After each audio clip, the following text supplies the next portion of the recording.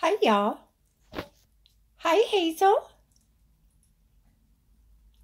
See, she knows I've got the camera on and she takes off. I wanted to show y'all my new sewing machine that my son is giving me. Now, he used to hem, all his pants had to be hemmed, his jeans and stuff like that. So he just bought a sewing machine to do it with. Well, this one was not strong enough to go through denim. So he got a larger, stronger sewing machine. Now, I don't know what he did with that one, but this one was still here. And so now it belongs to Mom. This is going to come in really handy, y'all. The other thing that I am taking home with me is this bench. Now, Aaron used to own a furniture making shop. I don't know what y'all would call that. But anyway, he and his partner made furniture. And I used to have a bunch of pictures of pieces that he did.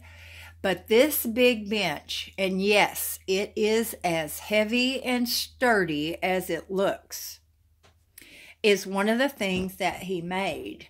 So I'm taking it home. I think I'm going to weatherproof it and put it underneath the front window to put my pots of plants on.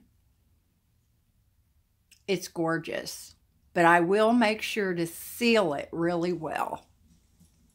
And he knows what I'm going to do with it. Now, this is a piece that a lady had commissioned him to do. And he made this himself. And if you can't guess what it is a baby cradle.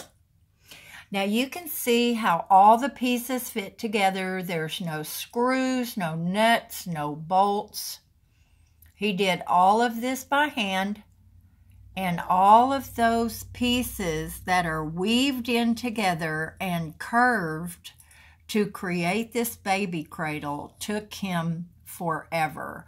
He said he commissioned it for $500, but he should have charged her a lot more based on just the time it took him to do it. So you can see Aaron, he really can do good work. But he sold his part of the business and moved from Montana to Washington. And I was so glad to have him come and be part of our family for a couple of years, living with myself, my sixth husband, and Sam. It truly was one of the favorite times of my life to have both of my boys under the same roof, a good husband, and a wonderful home. I loved it so much. Except I did not have Miss Hazel. Hi. What? What are you whining for? She wants some people food. I just ate a bagel and 2 eggs. She didn't get to have any. You want me to go sit down, lay down in the living room so you can snug up in your bed? Okay. Well, that's it for this one, y'all. Now, Joe sent me some instructions to the seafood place that we're going to eat lunch at tomorrow. And I can't remember the name of it, but I will share it with you later. I love y'all. Please do something fun today.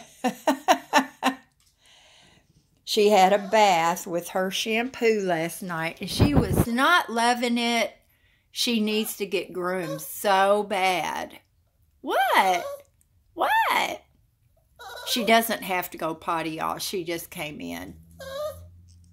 Talk to y'all later. Bye now.